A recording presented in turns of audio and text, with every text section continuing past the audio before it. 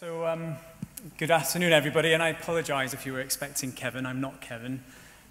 So I work at the London School of Hygiene and Tropical Medicine, where I am a senior lecturer. I'm also the director of ArcTech, which is the Arthropod Control Product Test Centre, which is a commercial venture at the London School, where we run clinical trials on insect repellents, afterbite treatments, insecticides. We run trials in the field and in the laboratory, and also head lice treatments as well. We do have a stand actually up in the foyer, so if you'd like a leaflet or any more information about the services that we provide at the school, then do come and talk to us. And some of my team are also wandering around the place today as well. But what I'd like to talk to you about today, and I did get asked to do this yesterday afternoon, so I put some slides together last night. It's a bit of a mishmash, so I do apologize if it doesn't flow very well, but I didn't have a lot of time. But what I thought is I'd give you a bit of an overview of some of the work that we've been doing in my research group at the London School into novel control strategies for vector insects. And there are two main themes that I want to talk about.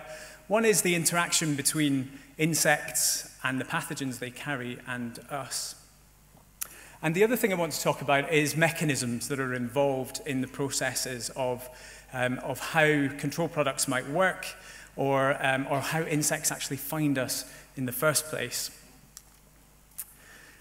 Now, one of the best places to start is probably the interaction with us. How do insects find us in the first place? Well, they're attracted to chemicals, semiochemicals given off by our bodies, as well as heat and visual cues and moisture as well. But semiochemicals, behavior-modifying chemicals, are probably the most dominant sense or the most dominant cue used by mosquitoes to find us. One of the things I commonly get asked is, why is it that I always get bitten by mosquitoes? Or why does that annoying person over there never get bitten? And that's not me, because I'm really attractive to mosquitoes. And I'm sure all of you have encountered this at some point. So we did a study to look at this, and we took some volunteers, and we tested how attractive they were. Now, this was in a laboratory situation. We inserted their hands inside an olfactometer, which allowed us to measure the behavioral response of Aedes aegypti mosquitoes to the volatiles coming from their hands. And the results of this experiment are up here. And what you can see very basically is that we have some very attractive people here that attract lots and lots of mosquitoes, and some very unattractive people. And these people actually stick out quite a lot. In fact, this guy here, Y04, this is one of my friends who claims he never gets bitten by mosquitoes, and we tested it, and it's true, he doesn't. We took him to the west coast of Scotland as well to do some field trials up there. And the whole time we were there for about a week. We got about, I don't know, 200 or 300 bites. If you've ever been to the west coast of Scotland, you'll know about the Scottish biting midge. It is a real pain. You put your hand here, and sometimes you can't even see it because there are so many. Now, we got hundreds of bites during that time. This chap, Y04, my mate, had one bite, and it was on his thumb in that whole time, which is quite incredible. So there is something going on, something really quite potent in our odor that causes mosquitoes and other biting things to leave us alone and to not be attracted to us, despite the presence of the attractants, including carbon dioxide, that we all produce. So we decided to look at this using chemical ecology studies, and we now have a whole chemical ecology suite at the London School. We extracted body odor by placing people inside thermal survival bags. It's quite a bizarre-looking experiment, but it's very effective, and we could extract body odor using this method. Then what we do is rather neat. We connect microelectrodes to the antenna of the insect, and that allows us to measure the electrical response of the receptors on the antenna to individual compounds within a complex mixture of human body odor. This is what human body odor looks like. All these peaks of different chemicals. When we put this into a GC, that's what it looks like, a gas chromatograph, which separates the chemicals into their individual components.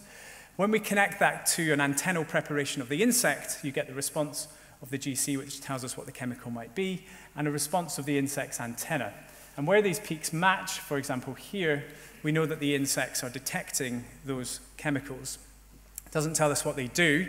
So later on, we had to then do behavioral tests to find out whether these chemicals were attractants or repellents. And what we found was that some of them were attractants, but some of them were also repellent. And in fact, the only difference we saw between our attractive and unattractive people were that people who were unattractive and not being bitten were producing extra chemicals, additional chemicals, which had this repellent effect. We then went on to test these chemicals. This is in the laboratory. This is actually with Anopheles gambiae this time. And we tested a particular ratio of these chemicals to see how mosquitoes would react to those. And what we actually found was that at a 10% and a 1% concentration, that's actually quite a low concentration, even for DEET, but you do achieve 100% repellency with DEET, which was the control or reference product, and also with the chemicals that we identified from humans. And actually, when you go down to even lower concentrations, these are at concentrations where you can't smell these chemicals at all, you still have a significant effect. And in fact, DEET drops off quite dramatically, which is the red bar, whereas these chemicals remain active. And even down at this 0.01% solution, you still have significant repellent activity. Over time, if we formulate this, we've done some very simple formulations by putting it into a very simple wax sort of formulation. It can maintain longevity up to around 2 hours, and then it starts to drop off. So it is a bit of a formulation issue. The chemicals are very volatile. That's a good thing because we've also shown that they act spatially. So we can dispense them into the environment and cause spatial repellency. So you might imagine having this in a household, for example, dispensing the chemicals and keeping the mosquitoes away in this respect. It's a challenge, though, for topical repellency because we need an appropriate formulation to keep the chemicals on the skin for long enough. Moving on from this, we've done a little bit more work in this area because it became apparent that people would tell us that, I always get bitten, my son or daughter always gets bitten, and so we thought, well, this would be something interesting to look at. And we did a study on the west coast of Scotland again. There was a triathlon going on, and we asked people about their interaction with biting midges whilst they were in an area with biting midges. And one of the things that came out significant was that people seemed to claim that their offspring were more or less attractive similarly to their parents. So that suggested that there might be a genetic trait for being unattractive. There's some evidence in the literature that twins, for example, smell very similar to each other. So potentially the odors could be involved. And also there's some evidence that twins can be similarly attractive to mosquitoes as well, but based on questionnaire data. We've taken this one step further. We're halfway through a study now which is funded by the High Stewart Trust, and we have recruited a whole load of identical and non-identical twins. So the London School is a little bit of a funny place at the moment with lots of sets of twins walking around. And what we're doing is we're measuring their attractiveness, and we're looking to see whether our identical twins are more similarly attractive or repellent than non-identical twins. So watch this space. We are getting some interesting results, and I'm sure we'll publish those results fairly soon. Another thing that we're doing in this area, actually, is trying to work out how the body produces these natural repellents.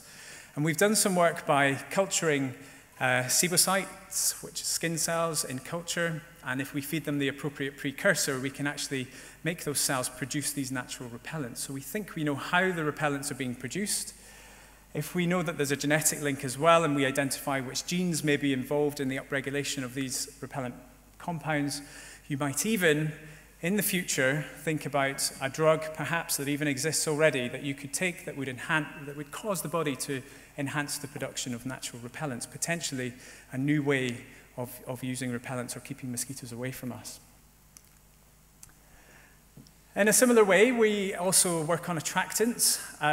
We're doing a very similar study, but this time with cattle and sheep on the vectors of blue tongue, Culicoides midges, the same ones that you get in Scotland.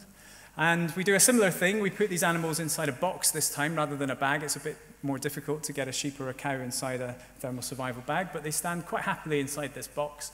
And we extract the odors and measure how attractive different breeds are as well. And doing this, we've identified several new attractants which haven't been identified before for any biting insects. And we're now developing those lures and testing them against other species as well.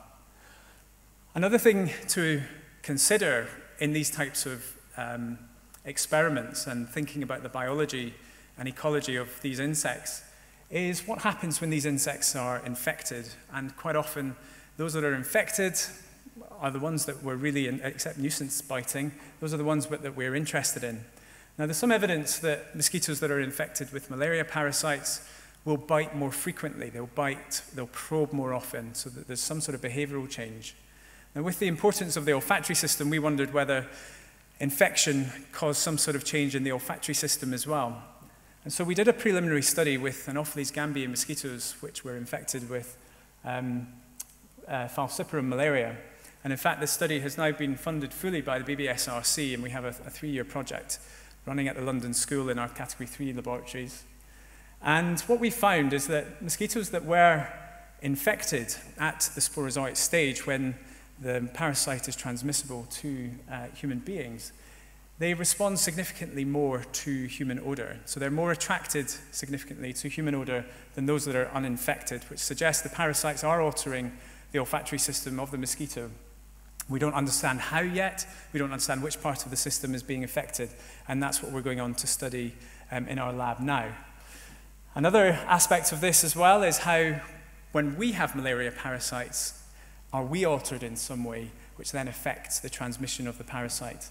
And in fact, there's some preliminary evidence from other publications that show that people who have malaria are more attractive and due to odor at the point at which the parasite is transmissible between us and the mosquito. So we have another project in collaboration with Wageningen University in the Netherlands, where we are collecting odors from people who are being experimentally infected at a hospital in Nijmegen with malaria, and also collections from subjects in Kenya who have a natural infection of malaria to determine whether there are any changes in how attractive they are. Again, it's at an early stage, so I don't really have any results that have been analyzed to show you there. But with these studies, the intention really is to identify, not only to understand this process and understand the transmission dynamics, but also to identify potentially new attractants that we can use in traps and potentially even target malaria-infected mosquitoes, which may enhance surveillance in the future. With all of this information, we could put it together. If you were in the repellent workshop earlier, we heard about the push-pull control strategy, which has been used successfully in Africa in the agricultural world. But for animals and for human beings and diseases spread by vector insects, we could use this approach as well, potentially, where we use repellents or chemicals which keep the insects away from the host and attractants which pull them into traps. This is a potential way of controlling insects. It's not really been demonstrated to any great extent in the field yet, but there are studies underway actually looking at this, and it's a very exciting area. But one thing we need to do is get some very good repellents. Again, we discussed this earlier, and spatial repellents are probably going to be one of the important parts of this. We need to identify really good spatial repellents. Very briefly, I just want to talk about the second theme of my talk, which was to do with understanding the mechanisms underlying responses of insects. And this time we're going to focus on not the natural interactions, but more the interactions with us when we use control technology. And that technology that I'm going to talk about is DEET, diethyltoluamide, synthetic chemical, one of the best repellents on the market. I'm sure we've all used it at some point. Remarkably, DEET has been around it's been around since the 1940s, the late 1940s. Yet we still don't really understand how it works. Lots of studies have been done recently, including studies in our lab that we published recently in PNAS, where people have looked at the olfactory system, and they've shown that DEET interacts with olfactory receptors that are tuned into attractants. So it sort of blocks the receptors for things like 1-octantriol, which is a host-derived cue. In our lab and in other labs, what they've also shown is that mosquitoes have receptors that can detect those chemicals actively. And so we wanted to investigate this in our lab to find out whether mosquitoes did have receptors that could detect DEET, and also to find out if mosquitoes were exposed to DEET. What you tend to find is that there will always be 1 or 2 mosquitoes that will bite you despite the presence of DEET, and despite the presence of anything that's very good, they'll sort of overcome it. And are they able to pass that trait on? Are they able to become, in effect, resistant to DEET? So we did an experiment in the lab we selected mosquitoes. So you can see with our strain, we had around 10% of mosquitoes would bite despite the presence of DEET. When you selected those that still bit you despite the presence of DEET, and you bred them with normal males from the colony, this level of insensitivity shot up, and it shot up to around 60%. So in one generation, you got them being from 10% insensitive up to around 60%. That trait was maintained in the population over successive generations. Even when you stopped selection and then retested them, that trait was still there. So it was fixed in the population, and we think it's a dominant trait. When you look at the receptors for this, what we found was that insensitive mosquitoes were responding significantly less to DEET. So the olfactory system was certainly involved. You can see that here, where we have a control on the sensitive line, no response. This is the response of the receptor, and this is the response of the receptor on the sensitive line to DEET, the control on the insensitive line, and then the response of the insensitive mosquitoes to DEET. So there is no response here. So these receptors are clearly involved in this. We can take it down even further than that, and we can identify the subtype of the olfactory sensory hair that the mosquitoes are using, and they're being altered by this. And we can even identify the olfactory receptor neuron specifically that is altered during this process, during this insensitivity. Slightly more worrying is that, so we can see this as a heritable trait. When we did some studies looking at the short-term effects of DEET as well, what we found in our laboratory test was that if you subject mosquitoes to DEET and then test them 3 hours later with DEET again, significantly more mosquitoes will bite you, which suggests that some sort of habituation is going on, some sort of behavioral modification in the short term that's not genetically controlled is also happening with DEET. So there are all these things that we need to really understand about control technologies that we have currently available to us, and that includes insecticides and behavioral reactions to insecticides, not just DEET. And what's actually happening mechanistically and in terms of how they can overcome them as well before we put some of these technologies out and use them as vector control interventions. With repellents, they're not really used at the moment, but if they are to be used in the future, we need to know this stuff before they go out and find ways to overcome them or come up with new technologies. Very briefly, we've also just published a paper where we looked at essential oils as repellents and found that there was a significant correlation between P450 inhibition, which is an enzyme, which we think is present in the antenna of the insect and is used in sort of mopping up the chemicals that enter through the antenna and causes some sort of behavioral confusion in the insect. And we're going on to do more work in that, but potentially that's a new mechanism for how repellents work.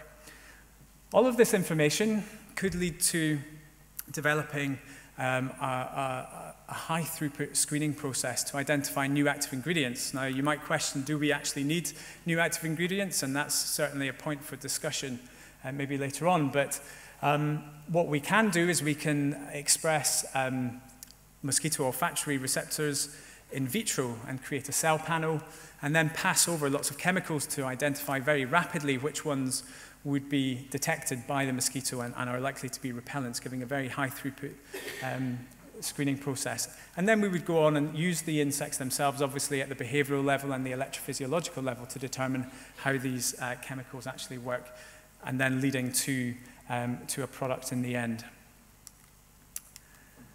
So just in summary, we've described some of the work that we're doing in terms of identifying new repellents and attractants for vector control. And there is evidence that repellents can be used to reduce disease transmission. There is evidence there, but there's also evidence that it does nothing at all. And really we don't know enough, and we spoke about this earlier in the workshop. There's a lot more to be done in this area, and we need to be sure that when we do carry out these big field trials, that we're doing it with the right interventions, that we're choosing the right products, and that the study design is appropriate. That's really, really important, because the last thing we want to do with the technology like repellents or attractants is to show again that they don't work just because we got it wrong in terms of the methods or the technology itself. We can use the mechanisms, or understanding the mechanisms underlying how insects interact with us and the pathogens they carry, and also control technologies to identify new active ingredients, and also identify places where technologies may fail before they actually fail.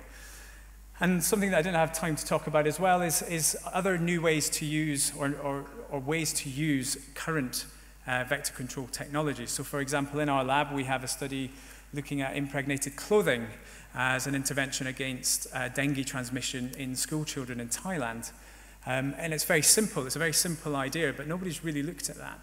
And so we have a study where we're investigating the effects in the laboratory at the fine scale of the behavior of the insects in response to permethrin, and finding some very interesting things there that will lead on to a field trial in Thailand, where we'll actually look at whether this intervention has an effect on disease transmission.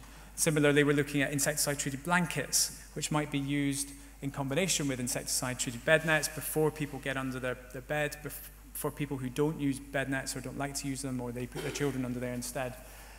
So there are interventions out there. I'd like to see potentially repellents being incorporated into fabrics as well, to see whether we can enhance the effect of permethrin, for example. So lots of things that already exist that we don't quite understand and we could utilize a little bid better. Anyway, I'm going to leave it there, and I hope I've given you a bit of some food for thought anyway, certainly on some of the things that we do in my lab. I'd just like to acknowledge, I'm not going to read through this list, these are all the guys in my lab at the London School, working for ArcTech or as part of my research group, and PhD students. Some of whose pictures are there, you'll recognize some of them. They're mostly sitting over there looking quite sort of, well, laughing now.